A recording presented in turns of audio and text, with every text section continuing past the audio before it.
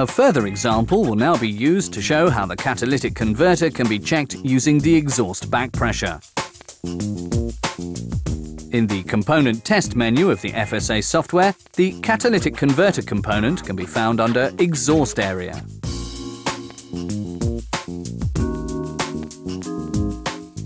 The pressure measurement hose of the FSA measurement module must be used for the exhaust back pressure catalytic converter check.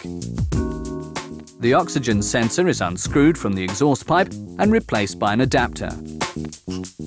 The pressure measurement hose is then mounted on the adapter. Please refer to the catalogue for the part number of the adapter.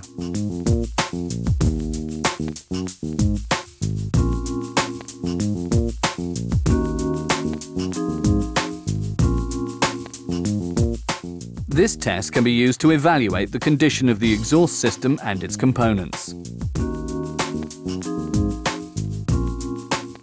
Now start the engine and the exhaust back pressure curve can be viewed. A change to the curve is produced by considerably increased exhaust back pressure, which would indicate a restriction in the exhaust line, for example, due to a blockage within the catalytic converter or a blockage within a silencer.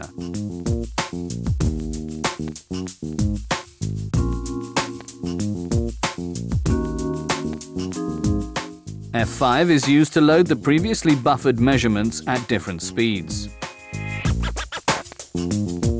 Notes and comments can be inserted here. F8 can be used to save a record and print it out.